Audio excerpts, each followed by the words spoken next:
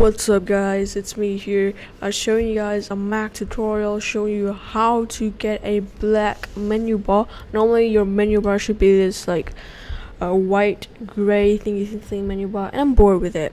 I'm going to show you guys how to change it to black completely. So this works for OS X 10.6, 10.7, 10.8 and 10.9. 10.9 is the newest version of Mac OS X. It's called OS X Mavericks. So what you're going to do is go down to this website. It's by Max Rudberg or Redberg. We're going to download the Obsidian menu bar and make sure you have the current version of this. Okay, so as you see, 10.8.5 is ready. So if you have 10.8.5, it will work.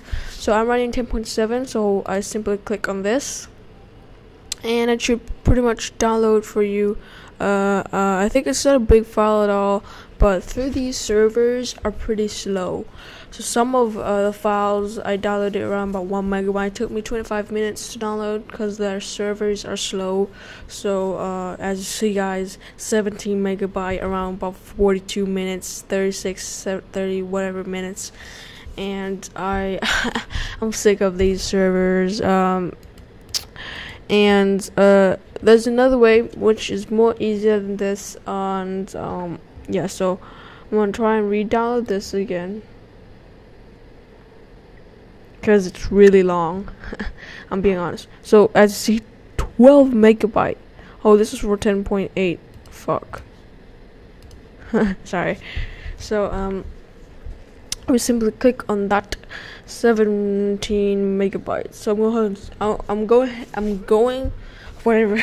I'm just gonna go ahead and pause the video and I'll come right back once the download is completed. Okay guys, now it is completed.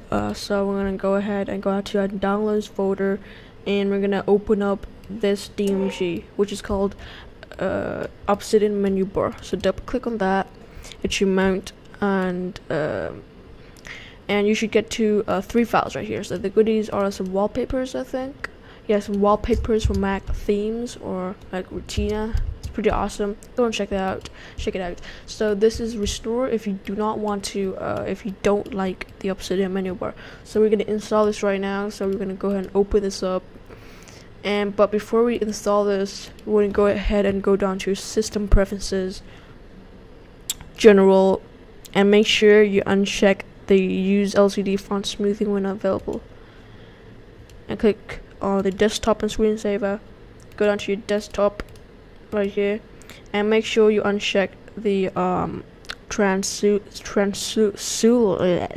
whatever you call it, menu bar.